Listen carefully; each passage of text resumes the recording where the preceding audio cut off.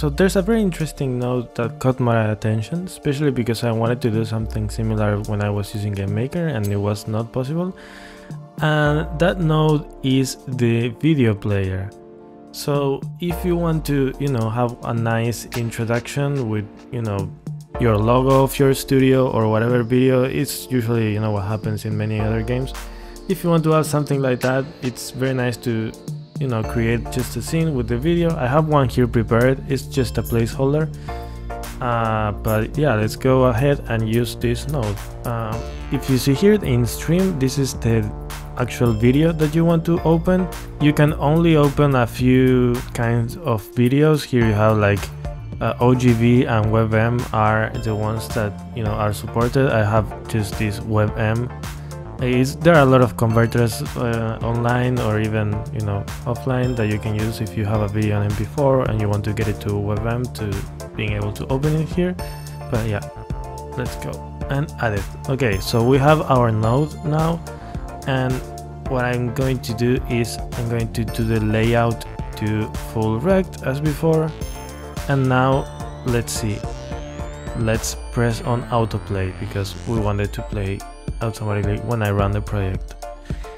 Let's see, let's save this as intro, and here we have it.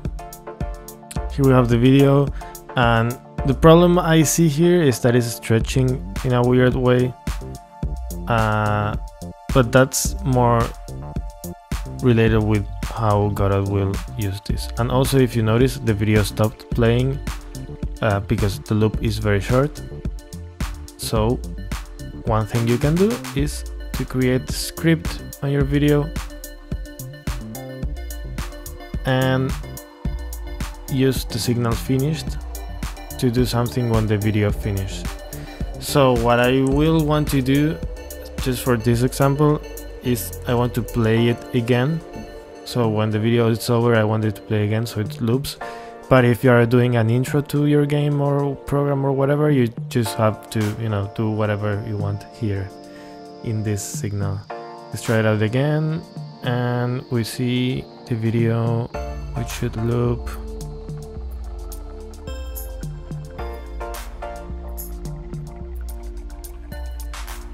Yeah, there it is.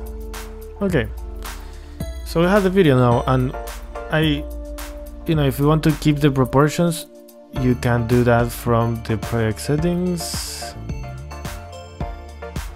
window, and here in mode, instead of disable, you can do viewport, and aspect you want to do keep, so it will keep the aspect.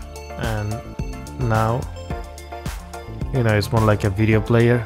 You can even do a video player with this. There's not a lot of options because if we go to the documentation, you see that there's not, like, you get the stream position, but it doesn't give you a lot of information on the video, so you have to code a lot of that yourself. But it's very nice to have something like this, especially because this in other engines would be so complicated to create. Now I'm gonna try something that I wanted always to do, but maybe if we add something on top of this.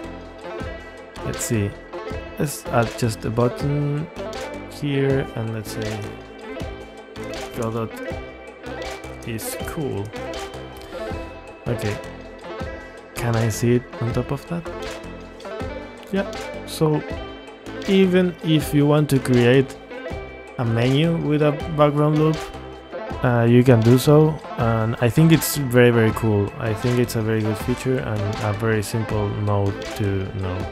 I downloaded this video from a website which is called cover.co. They are not paying me or anything. It's just a website that you can use for downloading videos.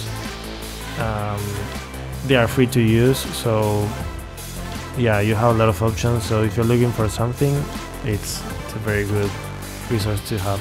So yeah, sorry for the short video this week. I've been doing a lot of work and I'm looking forward to the weekend so I can record something better for you guys. Thank you very much for your support. I really want to thank my new Patreon, Mike King. Thank you so much for your support. And yeah, if you want to help me making more videos, you know what to do. Thank you very much and see you next time.